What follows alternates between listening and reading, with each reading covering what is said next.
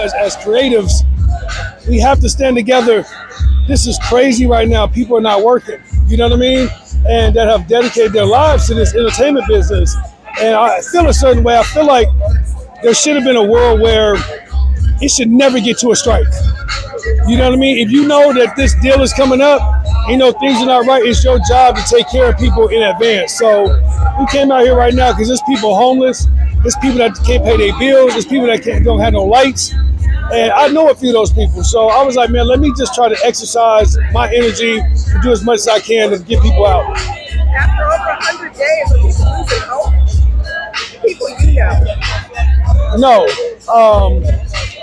No. I think people know you got to stand strong. It's a war.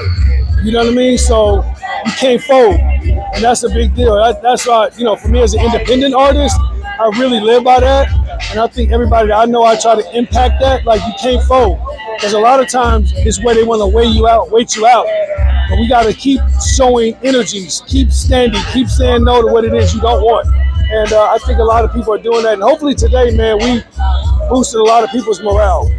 All right. I want to ask you about Blackula. Sure. Is that still happening? Because that was announced 2 years ago. Yeah, absolutely. We've been developing it.